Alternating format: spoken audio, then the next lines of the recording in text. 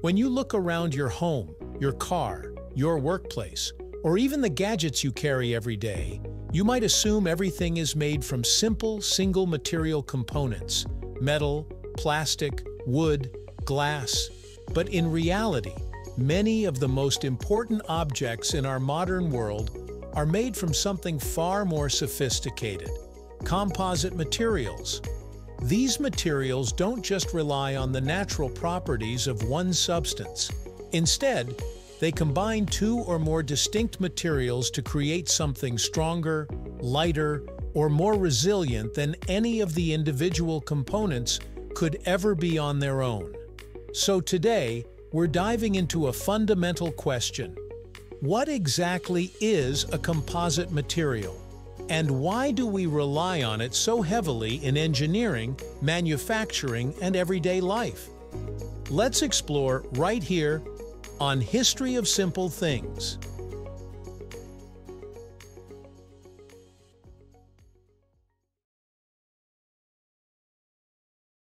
At its core, a composite material is created by combining at least two different materials that remain physically separate but work together mechanically. One material acts as the matrix, which is the continuous phase that binds everything together, while the other component is the reinforcement, which provides added strength or rigidity. Think of it like baking a cake. The dough is the matrix that holds everything in place, while the chocolate chips, nuts, or fruit act as reinforcements that enhance its structure and flavor. Except in engineering, instead of improving flavor, the reinforcement boosts performance, whether that means resisting bending, reducing weight, or improving durability. One of the best ways to understand composites is to look at examples we've used for thousands of years. Even ancient civilizations were unknowingly composite engineers.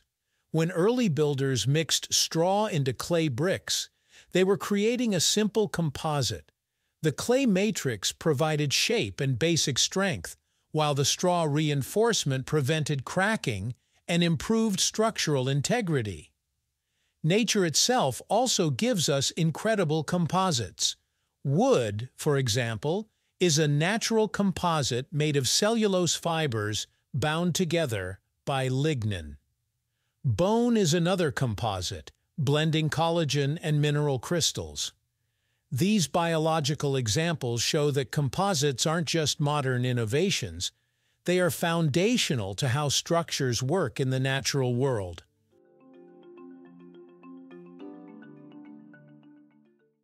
But the composites used in modern engineering have advanced far beyond clay bricks and wooden beams. Today, materials like fiberglass, carbon fiber, and Kevlar are at the center of countless industries. Take fiberglass, one of the most common engineered composites. It combines thin glass fibers with a polymer matrix, usually a type of plastic resin. The result is a material that is lightweight, corrosion-resistant, and surprisingly strong for its weight. You'll find it in everything from car body panels to surfboards to safety helmets. Carbon fiber composites take the idea even further. By embedding extremely strong, lightweight carbon fibers into a resin, we get materials that are stronger than steel but significantly lighter. That's why carbon fiber is the choice for aircraft components, high-performance sports equipment, racing bikes, and Formula One car chassis.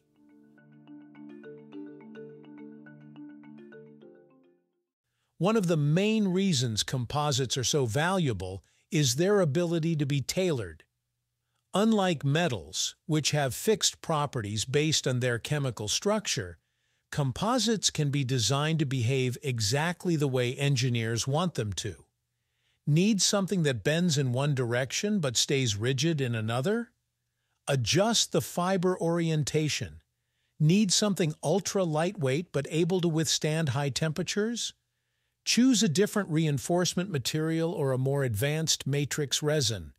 This customizability is one of the biggest reasons composites are revolutionizing fields like aerospace, renewable energy, automotive engineering, and protective equipment.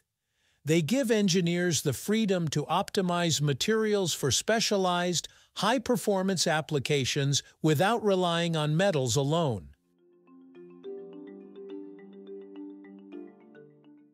Of course, no material is perfect, and composites come with their own challenges. One issue is cost. Advanced composites, especially carbon fiber, can be expensive to produce because they require specialized manufacturing techniques. Another challenge is recycling.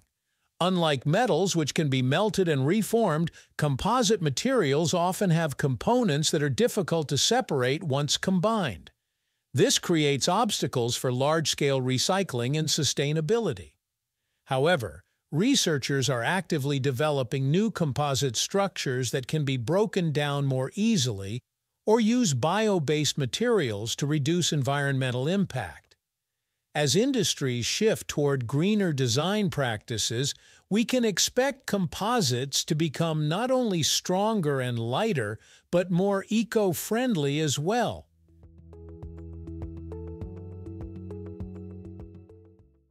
Despite these challenges, the advantages of composites are so significant that they continue to dominate in critical applications.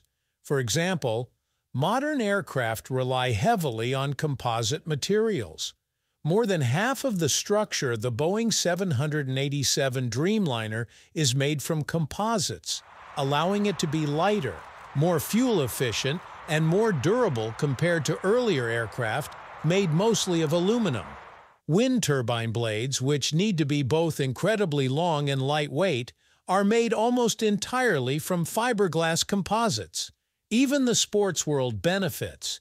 Tennis rackets, golf clubs, fishing rods, and professional bicycles all rely on composites to combine strength with responsiveness and vibration damping.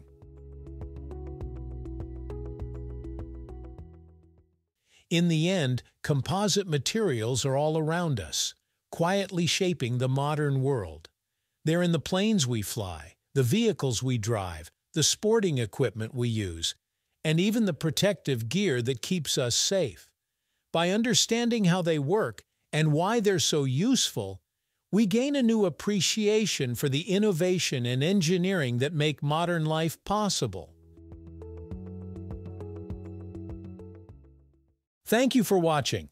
If you have suggestions for our next video, feel free to share them in the comments below. We'll be sure to give you an acknowledgement for your contribution. If you enjoyed this video, please check out our other bingeable channels. Thank you for joining us on this journey through the history of simple things. Don't forget to like, subscribe, and stay tuned for more stories woven through the smallest details.